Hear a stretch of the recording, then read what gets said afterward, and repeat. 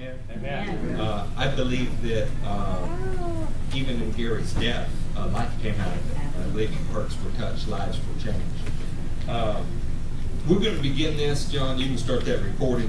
Today is August 28th. It is 2011. Our message is called Night Comes. So you might write that in the notes section of your bulletin. Anybody in here watched any TV in the 80s?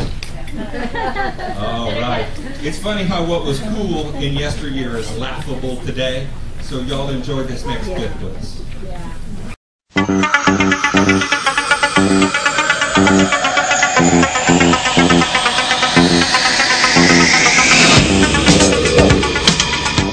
Knight Rider, a shadowy flight into the dangerous world of a man who does not exist.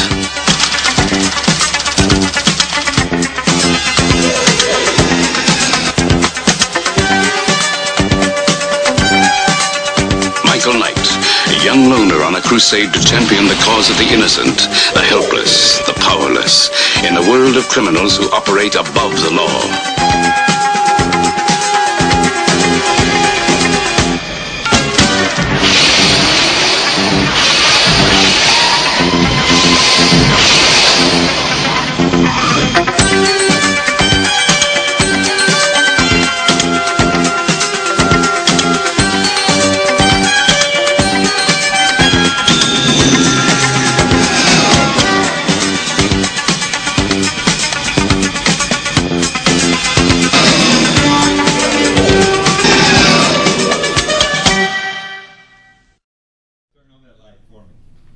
So I have a personal opinion that every generation has their Dukes of Hazzard. You know, these are people who drive around in cars and save the world. And this came in the 80s as Dukes of Hazzard went out, and I suppose today it's something more like Fast and Furious. Yeah. But listen, in this video, the narrator says a young loner is on a crusade to champion the cause of the innocent and the powerless in a world of criminals who operate apart from the law. It's an amazing thing that a whole TV show could be based on that kind of concept. And what is he armed with to fight the powers of wickedness that are oppressing the world? A car that talks and drives fast. As ridiculous as some of that is, I think some of you can admit that was cool back in the day, yeah? Yes. Look, I remember people putting the little things in their cars that went back and forth.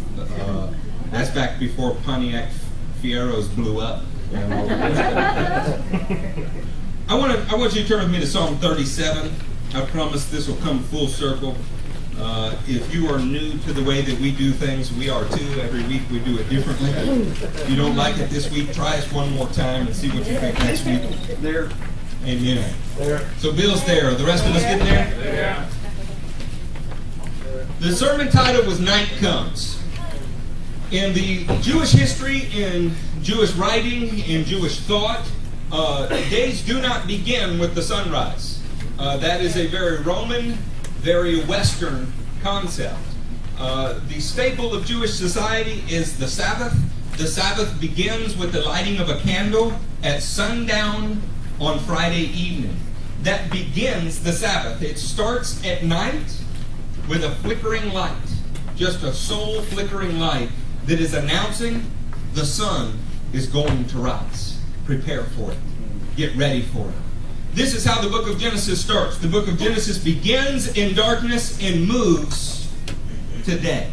This is commentary on the way that we're to view the world. Our lives begin in darkness and they move towards the light. But the reality is that this is a cycle. And as much as we may have started in darkness and many of you are walking in light now, darkness is coming again when no man can work. This gives us a timetable. In athletic events, there's a clock, right?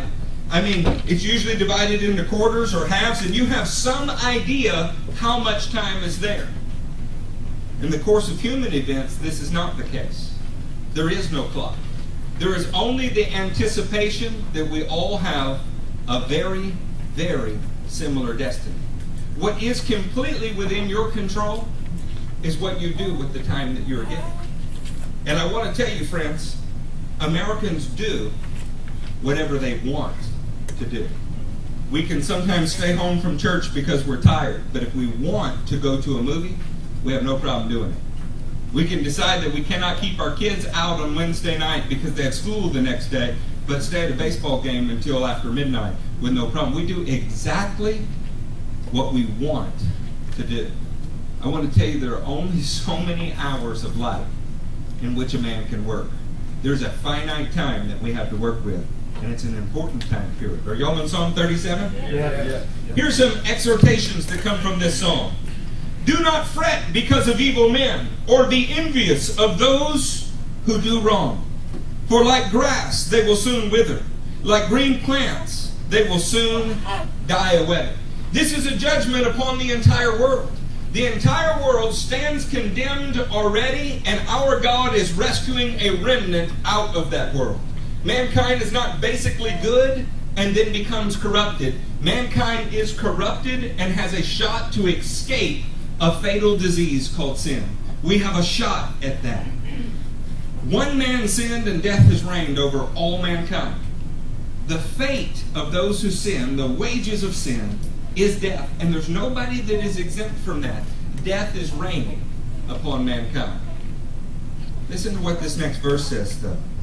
Trust in the Lord and do good. Dwell in the land and enjoy safe pasture. Trusting in the Lord. In Hebrew, this is batah. It means to have confidence, to feel a sense of safety or security. Where should our safety and our security, our confidence come from? From the Lord. This gives us an opportunity to whatever land we're in to call it a good land. To feel a sense of security, because while death is certainly coming, you are living the fullness of life. The fullness of life can be defined quite simply as living within God's will. Not a set of church rules, not a set of church doctrines, within God's will for your life. God's will for Darren's life might be that he turn right at the next stop sign. He has an appointment for him there. That does not make that God's will for Matthew's life. And what we're looking for most of the time as American Christians is a cheat sheet. A set of cliff notes that says, look, when I get to these kind of stop signs, which way should I turn? It is a whole lot easier to have a list of rules than it is to cultivate a relationship where you're expected to hear from God and He speaks. But friends, this is what the kingdom was founded upon, that a man could hear from God. When Jesus blessed Peter and said, you are a rock on which I'll build the church, He was not speaking of Peter the man, but the revelation Peter had just gotten from the heavens.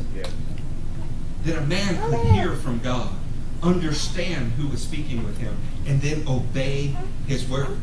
As many as are led by the Spirit of God, those are the sons of God. This is how we know the difference between wheat and chaff, sheep and goats. Are we being led by His Spirit? Psalm 37 encourages us to show confidence or trust, security, safety in the Lord. And the result of that is that we enjoy safe pasture. Verse 4, delight yourselves in the Lord, and He will give you the desires of your heart. This is a funny Hebrew verb. It's not speaking of somebody's wife. It's anag. And anag means happily, softly, pliably. When the Bible says to delight yourself in the Lord, in the Hebrew mind, this is like silly putty. It's something that the Lord is easily moldable. It's soft. When we're before the Lord, are we telling Him what we want? Are we telling Him how our lives should be and what should happen? Or are we pliable in His presence, saying, Lord, I love you. You desire for me what is best. So I'm asking you, what should I do? Yeah, these are important questions. Delight yourself in the Lord, and He will give you, what's that say, church? Desires. He'll give you the desires of your heart, because it will be Him who formed them, conceived them, and birthed them inside of you. But make no mistake, the Lord is not your genie. He does not give you the desires of your heart when the desires of your heart are wicked. He does not work at your command. You work at His command. So we show trust in Him, confidence, safety, security, and then we come into His presence And we are pliable, soft, workable. Lord, what is it that you want of me? The third one that I wanted to show you before we move on is commit your way to the Lord. Trust in Him, and He will do this. He will make your righteousness shine like the dawn, the justice of your cause like the noonday sun. Commit in Hebrew is galal. And have you ever pushed something that was heavy, and once you got it rolling, you didn't know if you could stop it? Maybe you removed a chalk from wheels while something was on a trailer or a driveway. Where's Brandon? Cody was there. Yeah, you remove this, and you take a little effort to get it going, but then you can't stop it again because of the laws of inertia and momentum. If you don't understand those, ride with me in my truck sometime, and I will show you exactly how that works. This word that is galal in Hebrew, commit in your English Bible, means to trust or entrust and roll with. You galal away a stone. If a Hebrew were speaking of a stone being rolled away from a grave, you would galal. It means to put enough force into it that you're rolling in its direction and nothing stops you. It speaks of gaining momentum. When we commit our ways to the Lord, it means we're rolling in the direction that we just got from Him while we were pliable. I mean, this begins to describe a walk with God that looks a little different than ascending to a creed, doesn't it? There is another way. Anybody in here reading a Bible that is not NIV today, raise your hand. God bless you. And Cody, you got a NASB, right? Read the 23rd verse in the NASB. Read it loud so people online will hear us. The steps of a man are established by the Lord, and He delights in His way. The steps of a man are established by the Lord, and He delights in His way. King James says, by the Lord, the steps of a good man are ordered, and His way He is pleased in. This is one where NIV probably didn't get it right, but I want you to hear this. God had an intended footstep for you. He intended for there to be an order, a pathway, an established path for you to walk in. One of the difficulties in translating this verse in Hebrew, honestly, is that there's a pronoun in it. And it says, He delights in His way, and we don't know what the antecedent of the pronoun is. So, to put that another way, we don't know who is delighting in the way. Does that make sense? God has ordered your path, and then there's some question, is it God or is it the man that delights in the path? I think we could resolve that today by saying both. If the Lord has ordered your footsteps, how could you not love it? But what if you endure hardship? What if He wants something of you that is difficult? Any mamas in here got dreams for your babies? Raise your hand if you got a dream for your baby. Anybody hope that your child is blind or homeless? Anybody in here hope that your child's martyred in a foreign country? Anybody in here hope your child is lame for 38 years? It's funny, we're not volunteering for those things, are we? How excited are you, though, when you hear somebody that was crippled for 38 years was healed? It's the stuff that the Bible is written of. When blind eyes are open. Anybody in here that did not raise our hands for martyrdom? I've been preaching about this for a month. This was the expectation of the church for more than 300 years. When you got born again, you expected to die soon, because the world hated you and they killed the Messiah, so you knew they wanted to kill you. It's only in recent times that we begin to develop ridiculous 40-day plans to make you fat, rich, wealthy, happy, and an American Christian. Yeah. How about this? Do we really want what the Lord wants for our life? Or do we only want it as long as it agrees with our general plan?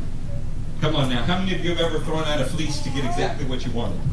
I one time drove past a car dealership. That white Silverado with leather bucket seats and the 350, if it was still there when I came back by, I would know that that's because the Lord wanted me to buy it. It had been on the lot for 137 days, but if God didn't want me to have it, I mean, He would remove it. This is like jumping out of an airplane saying, if the Lord doesn't want me to hit the ground, I won't. This is putting the Lord to the test. But all of Christianity has fallen into the habit of declaring what we want and then trying to manipulate God into it.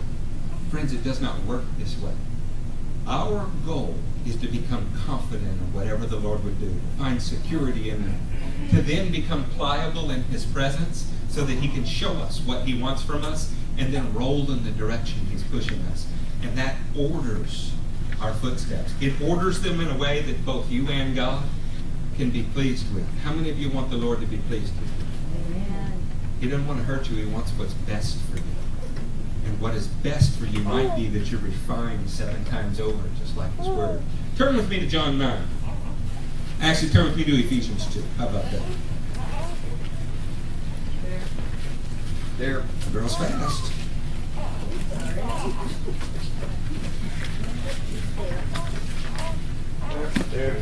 I'm still trying to get there. Ephesians 2. This is a familiar verse, but I want to read it. Will y'all indulge me that today? Is that okay? Yes. Good, because we were going to read it even if you said no. Ephesians 2, let's start in verse 8. If you can quote this, that's okay. Stare at the page anyway. See if you can absorb it somehow. Okay? For it is by grace that you have been saved, through faith. And this not from yourselves, it is the gift of God. Before we move on to some argument that never existed in the first century regarding faith and works, isn't it pretty clear to the original audience that God saving you was an act of benevolent mercy? Yeah. Not something that you deserved. And what was He saving you from? Let's be clear. What was it? Death. Hell. Hell on earth and hell later.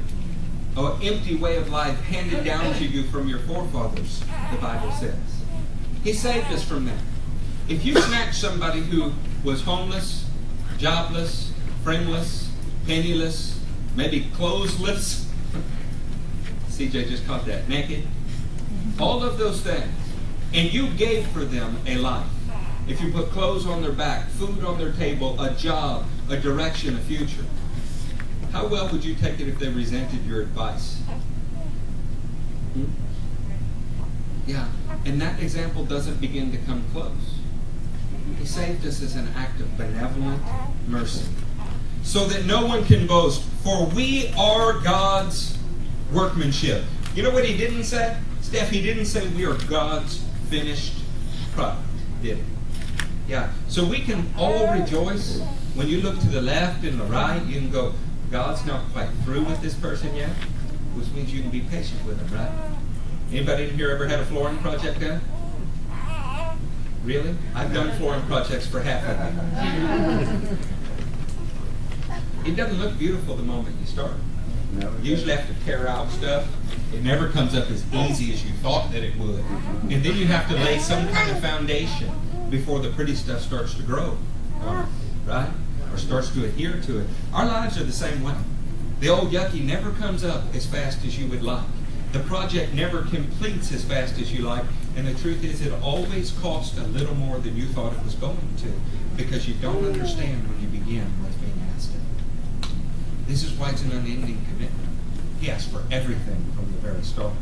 Can you say amen to that? Amen. Watch this. You are God's workmanship, created in Christ Jesus. Why? To do good works. What's the next phrase? Which God prepared in advance for us to do.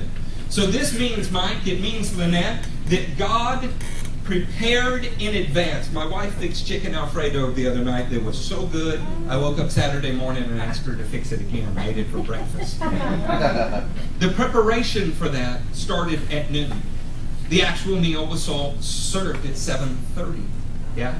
There was preparation involved. Our God spent time preparing a life for you. This means that He envisioned, He can do this centuries in advance. He envisioned for you certain tasks, an ordering of your path, and the way that it should look. And He did this because you are His workmanship, and He has that right. He did this because He desired that through you, the creature that He made, His work would get done. Don't we have some obligation then? Maybe even a great obligation to find out what that is and walk in it? When you get right down to it, Hebrew words like repent that have come to us in English and been robbed of power literally mean turn from this non-ordered path that you're on, this path of your own choosing. Get right back on the highway that God has designed for you. There's no uniqueness left in our walk. Whatever we do is what everyone else is doing. Whatever we read is whatever is being sold at the bookstore as the latest fad. Where is the individual, unique leading of the Holy Spirit today? Friends, He brought you here for a reason. He ordered your steps to bring you into the door, and it was not to put a warm butt in the seat. That really was not the case. The truth is, some weeks we don't have enough seats, other we have too many. I never worry about those things. He brought you here so that you would discover the path that He wants you to walk in, looking for the next task. How many of you woke up today and said, Lord, what do you want me to do today? We tend to think in much broader perspective, much longer term, but you are not guaranteed tomorrow. So the only real question is, what are you going to do today? I was at a swimming pool yesterday and tears caught me by surprise for a minute. 45 days ago, at the very same swimming pool, my 7-year-old father was doing backflips off of the diving board. And today he's in the presence of God, and his body is buried in the earth. None of us knew that would happen. The question for you is today, what has the Lord told me to do?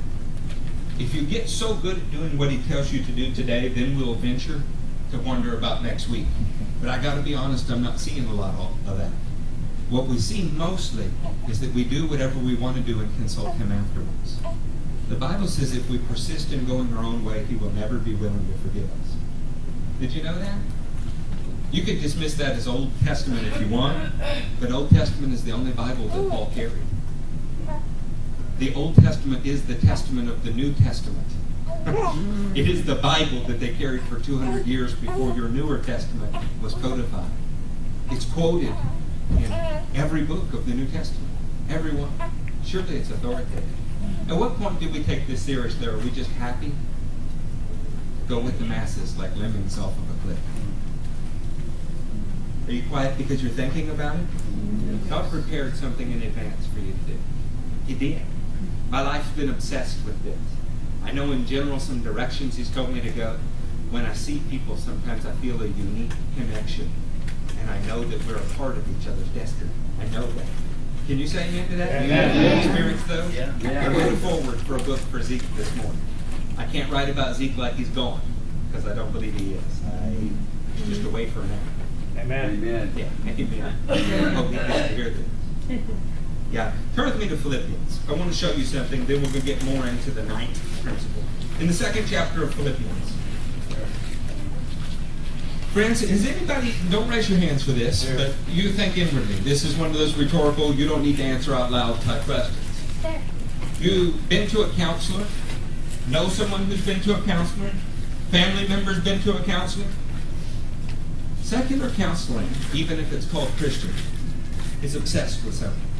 Me, mine, how that made me feel. It is always self-centered.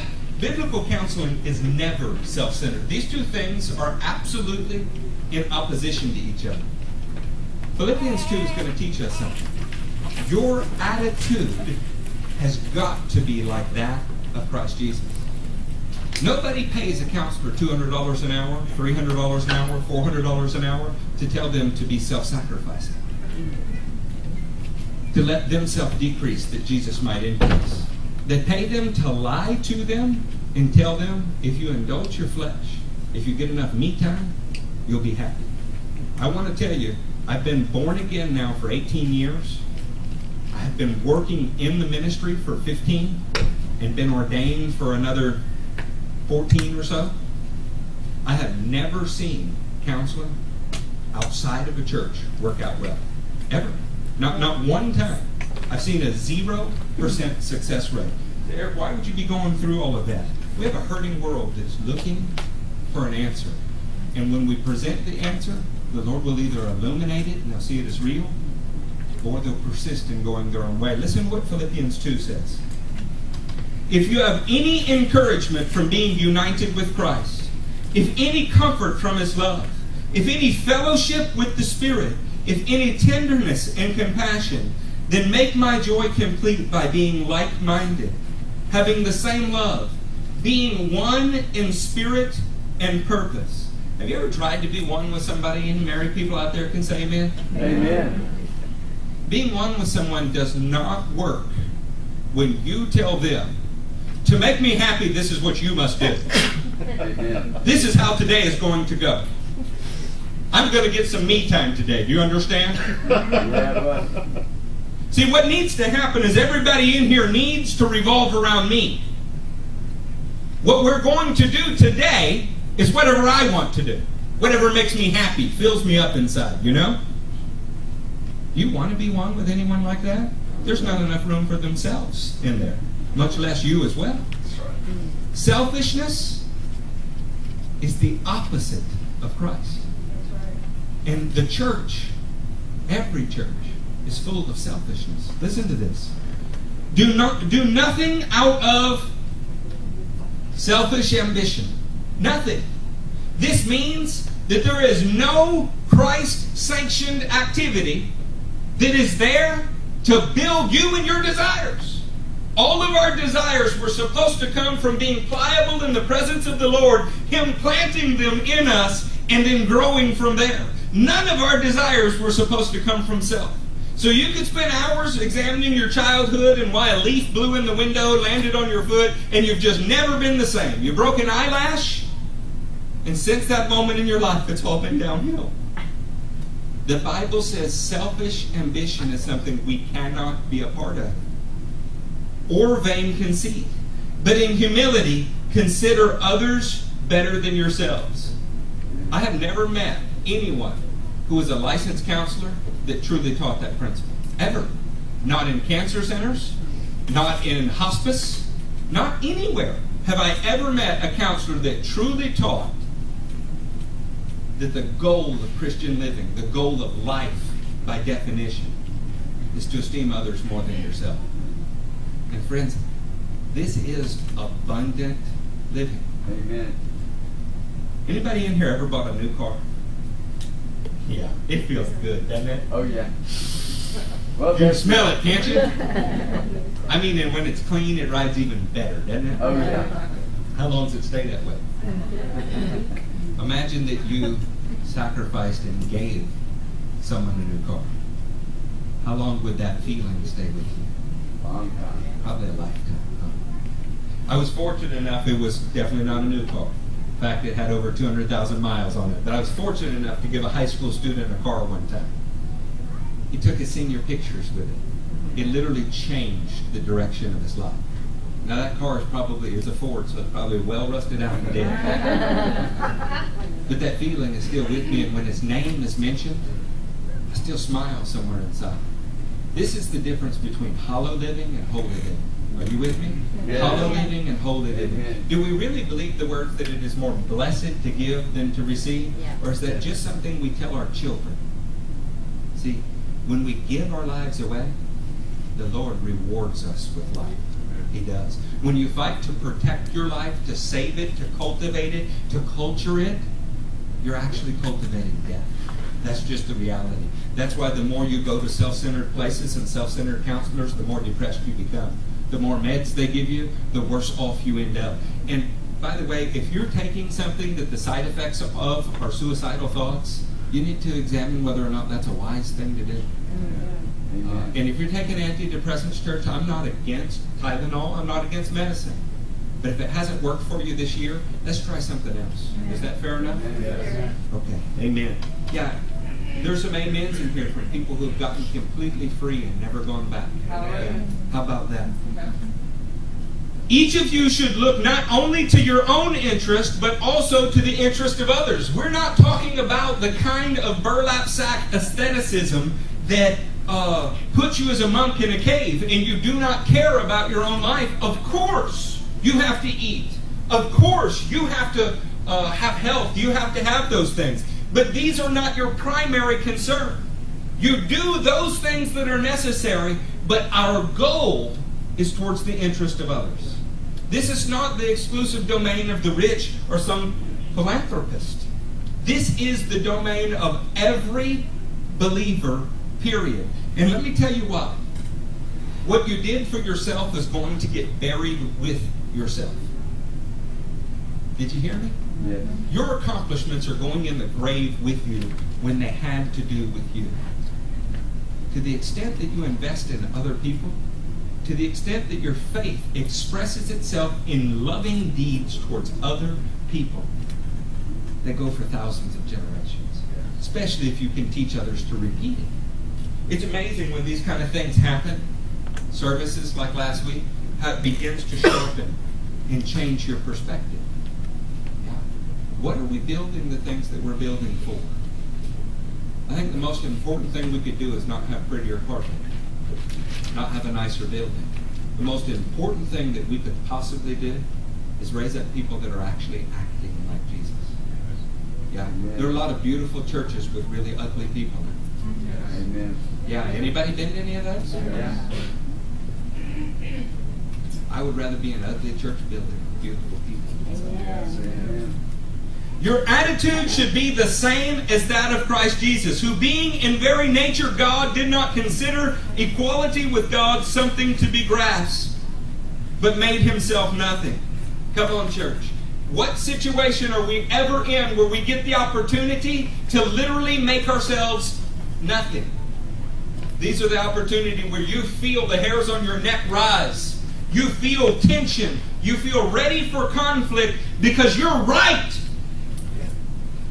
And we have the opportunity to not need to be anyone's equal. We have the opportunity to be nothing. And you know what that's like? Possessing everything. It's like being like Jesus. Can you go to any building that the Apostle Paul built? Can you go to his gravestone? Can you go meet his descendants? See that he handed down wealth after generation. What do you love him for? What he did for other people, the legacy that he left behind. Do you really think you'll be different? 100 years after some of the celebrities that would come to your mind now are dead, will anybody know their names? Can anybody name a celebrity from 200 years ago? You might name a political figure. They weren't celebrities. People that are famous for being famous. Will anyone know their name? That's a good name. A good name is a valuable thing. A name in the Bible has to do with your character, your authority, your reputation.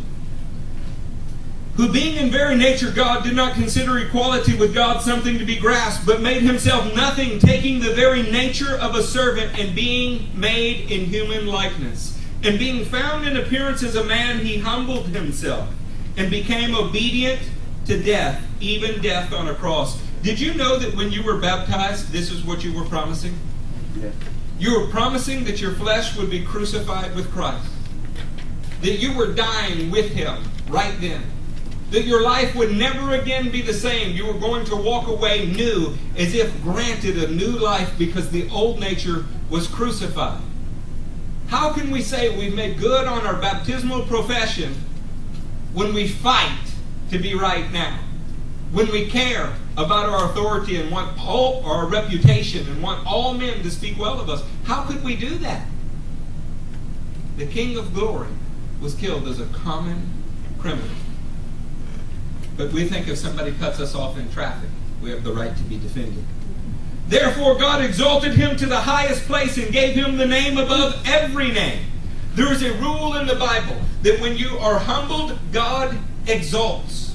The rule works in reverse as well. When you exalt yourself, God will humble you. If not in this life, the next. This is why the Bible teaches many who are first will definitely be last. The power brokers of this age will not participate in the next age, but those who held the door and sweep the floors will rule the nations, the Bible teaches. But this all boils down to what you do today. Not tomorrow, not some other time, today.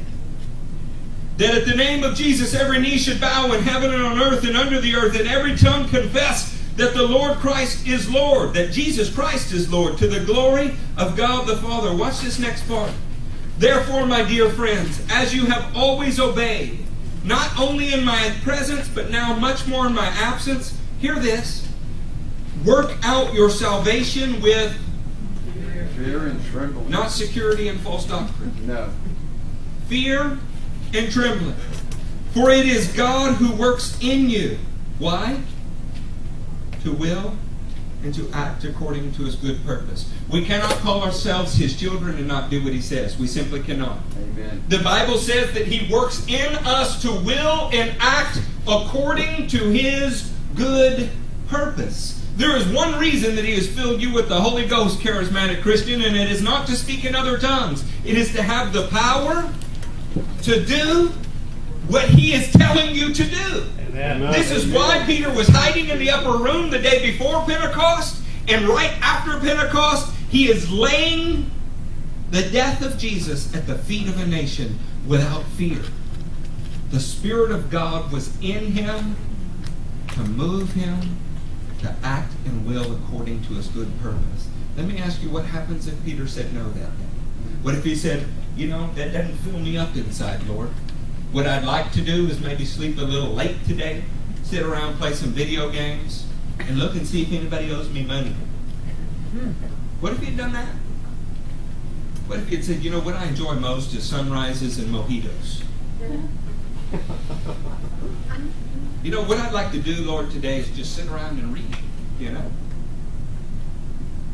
All of these things are fine in and of themselves. When they're the defining characteristic of your life rather than service outward, it is selfish and something that God can't bless.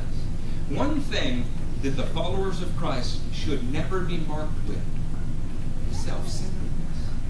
The gospel, by definition, starts inside of us and works its way outside of us. And friends, you don't know how many years you have. You don't know how many months you have. You know the phrase, make hay while the sun is shining?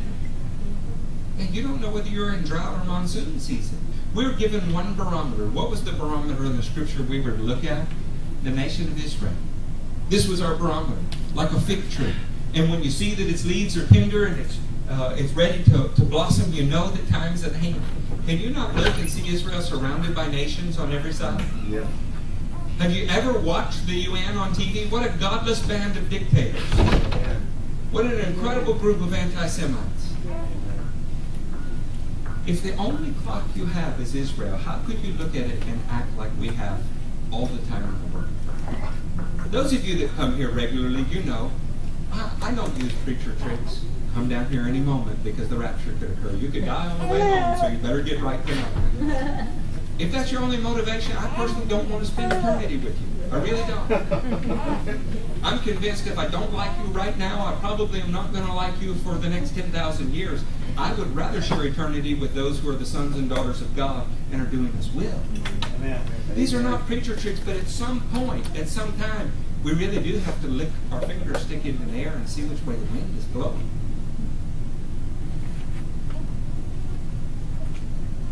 You knew you had a week. What would your week look like? Isn't that a fair question? Yeah. Yes. It's a question that gets asked all the time in churches, and people walk out the same way they walked in. I want to ask you, though, if you knew for sure at the end of this week somebody was going to cut your head off, what would you spend your time doing? Now compare that with what you did last week. Let me ask you, are we living up to the high calling that is on our lives? This is not to heap conviction upon you. I'm telling you that the church of the living God is better than it is living. I'm telling you that you don't have time to protect your health, wealth, and life. You don't. We have authority from the living God to pour it out. We have authority from the living God to be generous in every direction. And believe that when the Proverbs say a generous man who refreshes others will himself be refreshed, that it's true. Turn with me to John 9. That was our preamble.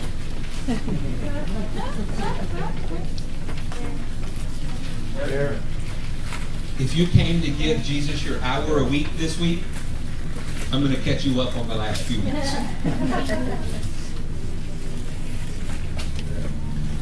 As he went along, he saw a man blind from birth. His disciples asked him, Rabbi, who sinned, this man or his parents, that he was born blind? Who sinned? Isn't that a fair question? Okay. What did this guy do to deserve that? I just came from India not all that long ago. This is preached from every corner in India. Don't help that guy on the street who's dying because he deserves to be there. And if you do help him, you're actually kind of working against the process of karma, because karma is purifying him now so that he can have a better life in the next life. When you get right down to it, some of the monasteries throughout the Middle Ages didn't practice anything much different. If you put a pebble in your shoe so you can suffer for Jesus, you're both stupid and misled. And yet that's going on all over the Vatican right now. The gospel declares one thing. The entire world is under the power of sin. So why did something bad happen to Darren? Is it because Darren sinned? No, must have been Angie. Oh, I see CJ in the back. Daniel's not here, it's Daniel. The truth is it's a collective problem that Daniel was here. It's a collective problem that all mankind has. I personally am not big on the whole ozone eroding thing. Al Gore and I have never been friends. But if there was a giant hole in the ozone layer, right, whose hairspray can could we attribute that to? It's kind of all of our problem at that point, isn't it? Sin is the same way, friends. It entered through one man, and so did you. Every human being on the planet came to us through one man. The federal head of the human race was a sinner, and you came from his diseased stock. So who sinned, this man or his parents? Well, the reality is all of the above, and yet none in the way that you're asking the question. Do you follow me? Sometimes things happen just because the world is in a decadent state, self-indulgent and decaying. This man didn't sin before he was born. And did his parents sin to cause it? Well, apparently that is a reasonable question, but the answer here is absolutely not. It's just sin in the world. Listen to Jesus' answer.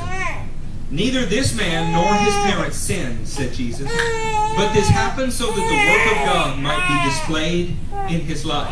Why did a bad thing happen to a seemingly good person? Isn't this a question we get all of the time? Why did this bad thing happen? Do you believe that this man's footsteps were ordered by God?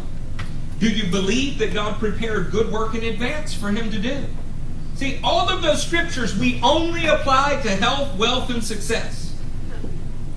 But what happens when God intended for somebody to be born with a deficiency that he might cure it and gain glory for himself?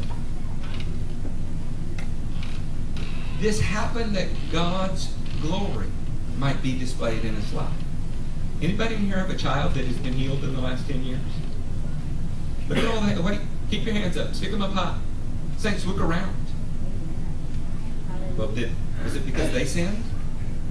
What if God just wanted to display his glory? Now raise your hand if you want to volunteer your child for that program. Do you see how the nature of a human being is in conflict with the nature of God? Somebody had to offer their child up, didn't they?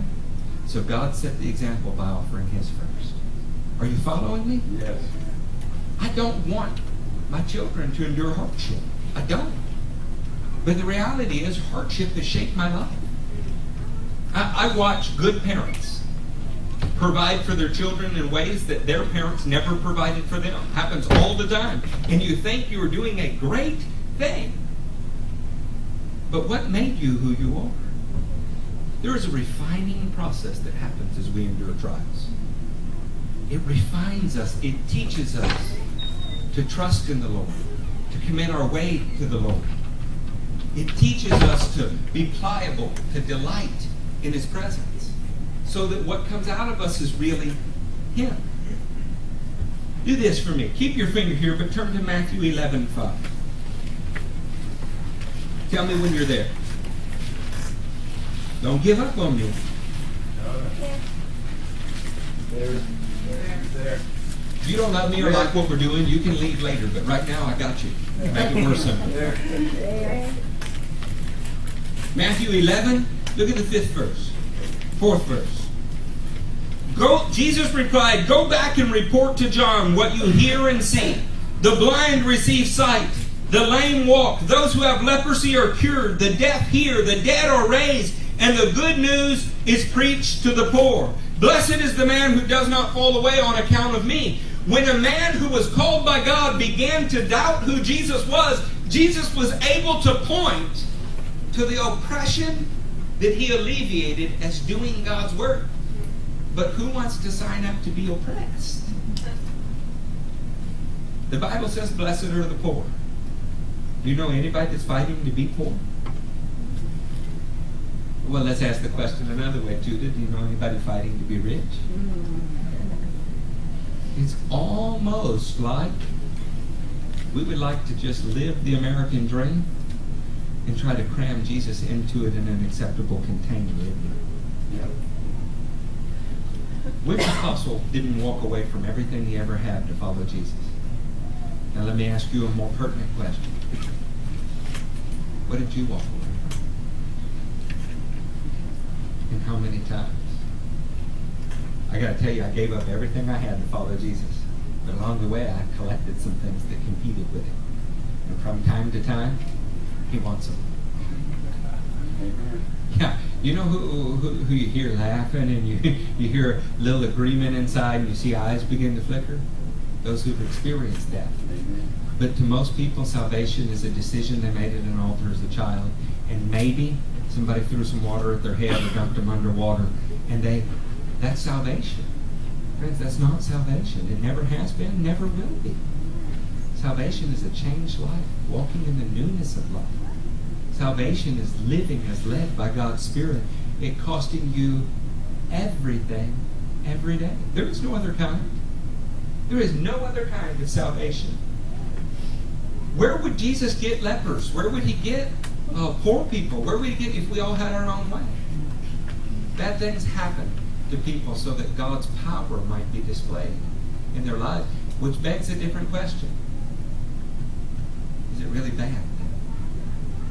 Maybe this is why the Bible says consider it pure joy when these things happen to you.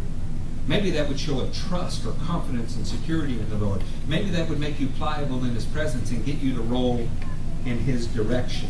How about John 11? Turn with me to John 11. Keep your finger in John 9. There. In John 11, how about this one? When he heard this, Jesus said, "This sickness will not end in death. No, it is for God's glory, so that God's Son may be glorified through it." I don't know how many of you came from the Word of Faith era. I'm not picking on that. Some of the leaders were fantastic, but I do want you to hear this. To say that God cannot be glorified through a sickness is to deny the Word. It is to deny the Word. Do you see it? Right here in John 11:4, God is being glorified through a sickness that ends in death. You know why? Because He's able to do something about it. You know, the church that runs around, the healing, glorious, victorious church, right? That never experiences hardship is just as crazy as those that never experience healing. You know why? The reality is sometimes God is glorified through your suffering. Amen. He is. Amen. Not only are you refined, not only does it eliminate the superfluous in your life and focus you on what's important, others get to see whether or not your faith is genuine and real. And they learn from it. So if we work to eliminate all suffering, all deficit, all difficulty in the life of every believer, what do you have beside a rich, dumb, fat, bless me group? We could just go join a book club with Oprah Winfrey and be happy, right? But there really is not a lot of difference in the average American gospel and Dr. Phil, is there? The real gospel is a gut-wrenchingly difficult thing. God brings difficulty into your life for one reason, Flora. He wants to display His glory through it. And if we never find the end of you, then we never find the beginning of Him. So in this light, then, is He punishing you? Are you being beaten up? No. Is he, why would God beat His bride? You know, all of those ridiculous church sayings. No, He's being glorified as you're being refined. It's showing the sincerity of your faith. Amen. In Acts 4:21, don't turn there. I rarely lie when I'm preaching. In Acts 4:21, Peter and John have just received a beating because they have healed a man. And it says that all of the people began praising God for what they had seen. Well, we read that and we're excited because the man was healed. But what about the day before he was healed? What about the day before the end of the struggle? Are you one of those that has to read the last chapter of the book to know whether the book is worth it? Do you want to know how? One thing I loved about my daddy, he would sit next to me during a movie and ask me what was going to happen in every scene. You know, hey. You know, he just couldn't wait to the end. I can relate to that. But I want to tell you, sometimes 2,000 years after the cross, we know the end so many times that we forget about the previous chapters that are so difficult. People of God have been thrown in wells, sawed in two, crucified, tarred and feathered, beheaded. People of God have always had to give up everything to follow. There is no other kind. This is how you separate a sheep from a goat. How about this then? Pick up with me in verse 4 of chapter 9. As long as it is day, we must do the work of Him who sent me. Night is coming when no man can work. While I am in the world, I am the light of the world. One of the reasons we like shows like Knight Rider, nobody likes that show anymore. One of the reasons back in the day we like shows like Knight Rider or Dukes of Hazzard or, I don't know, name a sitcom, anything that had a rescuing figure in it, is the problem was presented, the hero was presented, and it always resolved in an hour. And how mad were you? How mad were you those times that you got right to the end and it didn't resolve and they said, to be continued. And you had to wait a whole week. How ticked off were you? You can be honest. Oh, yeah. Come on. I hated it. And a season cliffhanger every year, I promise not to watch the show again. We don't like things that don't resolve quickly. We're impatient people. But if trust, grounded obedience, or faith is going to be cultivated in us, everything can't resolve quickly, can it? Sometimes you have to work out your salvation with fear and trembling. You have to grind and hurt just a little bit. Get some skin in the game. And learn to find satisfaction in what you do for other people, not what's being done for you. Amen. Amen. This is not for a few people who just like to give to charities. I mean, you know what? There's no more powerful entity on the face of the world than the local church, if the Christians are real in it. There's not. This is where your healing should come from. This is where your teaching should come from. This is where you create and live in the life that God has for you. The local church. The reason that many are looking outside the local church is we've never learned to actually be the church. We go to it as a building. But when you start asking, Lord, what do you want me to do today? Things begin to change. Jesus said night is coming when no man can work. Night is coming. He said, while it's day, we must do the work of Him who sent me. Amen. Guys, there's a finite time period. Ecclesiastes, you can write this one down, 9:7-10, teaches us that every man has an appointment with the grave. Every single one. It is absolutely unavoidable. So he comes to one conclusion. Whatever work God has given you to do, work hard at it and do it. Now, you could take a real secularist point of view to that and say, okay, well, God called me to be a mortgage broker, so I'm going to sell mortgages with as many points on them as I can get. It's funny how we can always take something and turn it into a selfish thing. Why do you work hard at the jobs you have? swear. We're full of things like, well, to provide for my family. Well, that's a given, friends. That's the basic of Christianity. But what about the other 90% of the world that lives on $3 a day or less? See, when we start our capitalist mentality, and I am a capitalist, a big one, free market guy. But our mentality that we have been raised in is I work hard for what I have and so I deserve it. When what Christ says is you don't have anything that I didn't give you. You have no abilities that I didn't give you. And don't look at yourself when things are going well, Deuteronomy 8 says, and say, I have all of this by the strength of my own arm. Do not do that. So how do you guard against those things? You have to live a life that is outward focused. That needs to be something that is so habitual that it is an everyday thing. That's when the church becomes the church. Everybody who wants to be a New Testament church, have you ever read how the New Testament believers live? Who do you know that has sold all of their possessions to provide for the poor? Who do you know that took their estates and laid them at the feet of the apostles and had to show up in a bread line with other believers? That's how the early church lived. They had all things in common. I'm not advocating communism here. Okay? I'm not advocating anything that has to do with governmental structure or authority. What I'm speaking of is a selflessness, a sacrificing, powerful spirit that is actually life. And I'm telling you, we only have so many years to do this. And yet what you hear most of the time, if you're a pastor, is when I get to such and such place, then I will be obedient. Can I just tell you, I've done a lot of weddings, a lot of funerals, a lot of baby dedications. Nobody ever gets to that place, and when they do, they move the bar. There's always an excuse not to do today what God has spoken to you. Always. Jesus had an urgency about him. He said, there are so many hours of light in which a man can work. Night is coming in which no man can work. He also said this in John 11. He said it in John 12. In John 4, 34 and 35, he said, open your eyes. The harvest is all around you.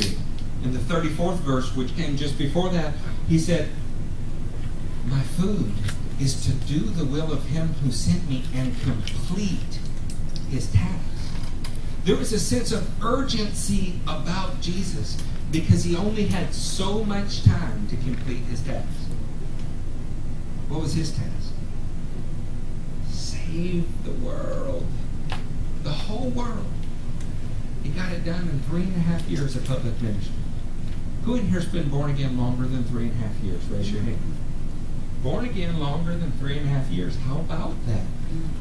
How are we doing when compared with our King? Maybe we are not taking up his attitude seriously enough.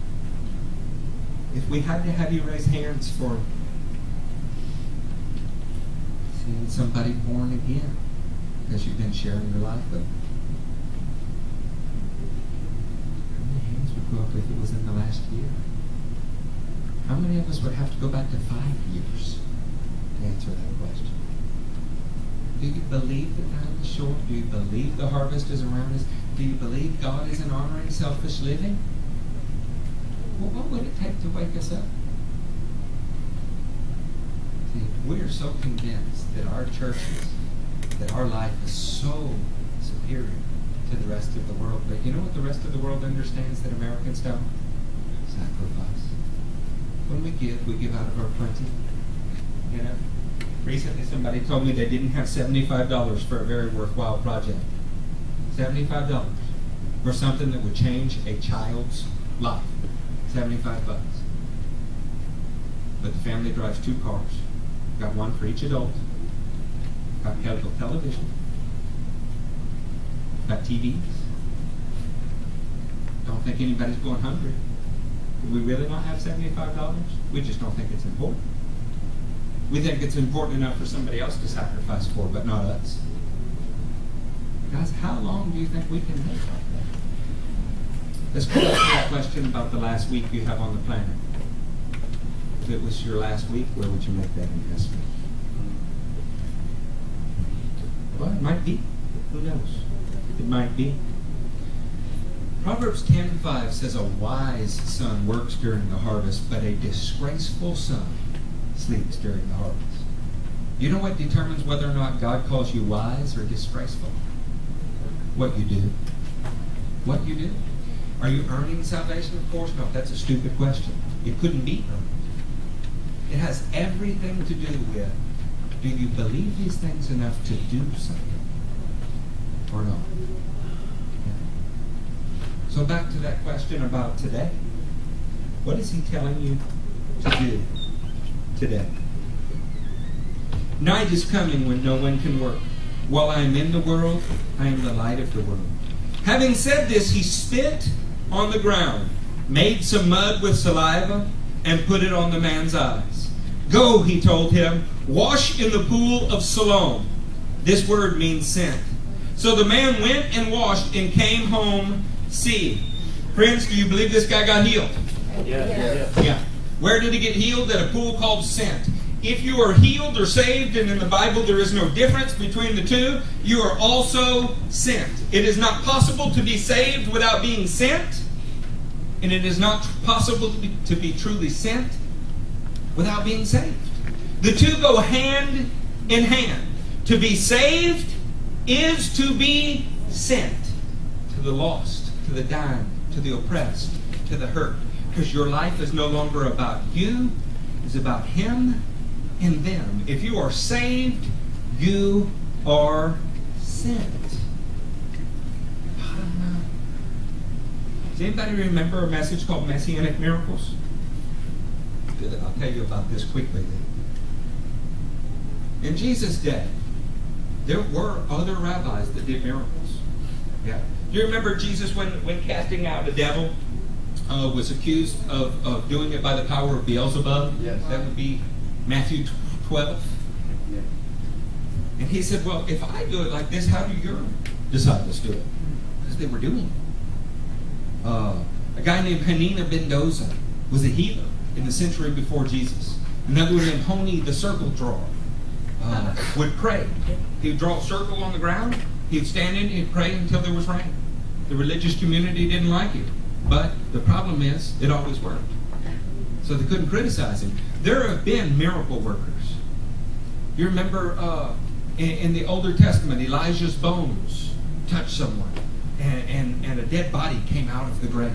There have been miracles a long time before Jesus. Because of this, an attitude developed in the first century.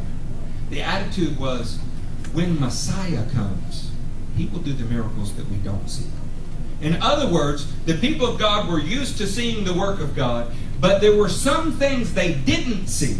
And when they thought about those things, they said, when Messiah comes, we will see those things.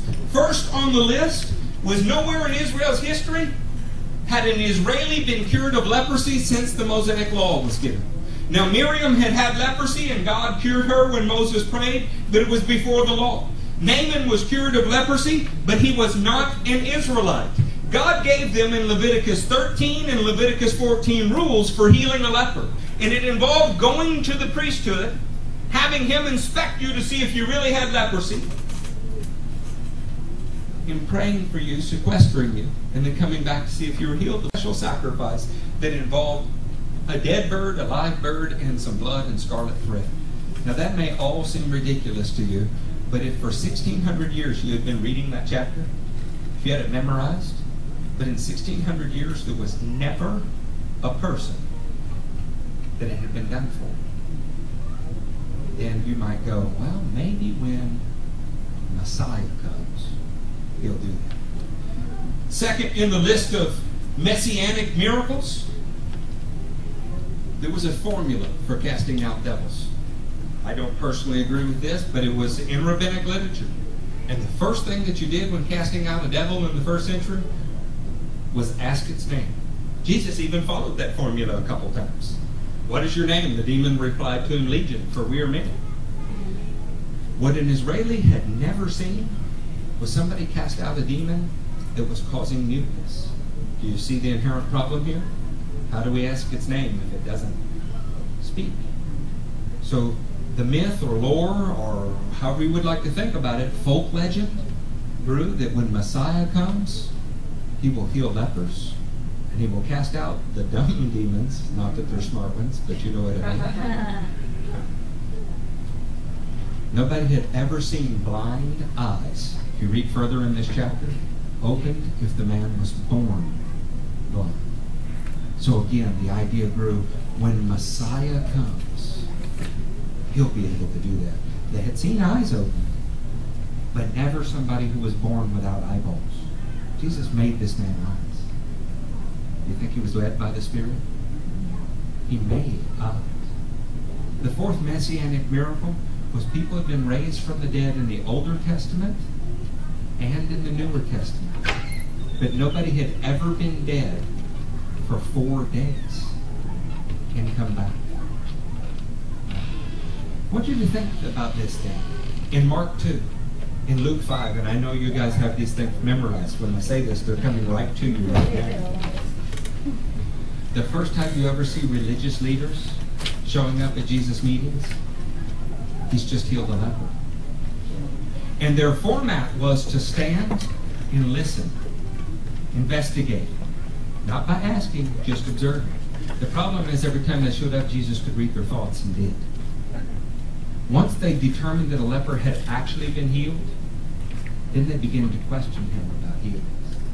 And it grows in intensity. Do you remember in John 9? We haven't read this yet. They questioned the man. They tried to determine whether or not it was real. They determined he's a sinner, steeped in sin from birth, and they reject it. We get all the way to the place where Lazarus dies. And there's a little meeting with Pharisees and Sadducees, the Sanhedrin.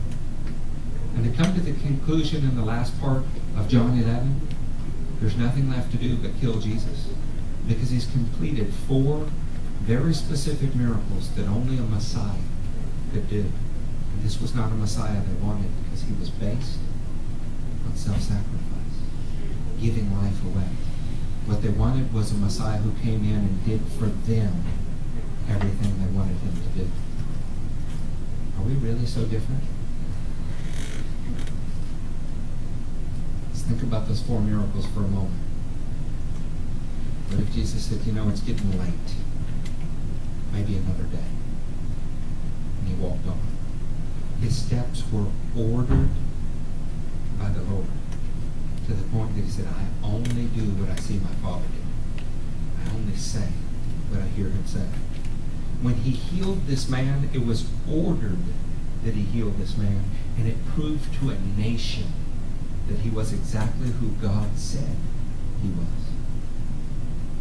What happens if you walk in obedience to the Spirit, doing what he has told you to do in the moment he tells you to do? It begins to glorify God.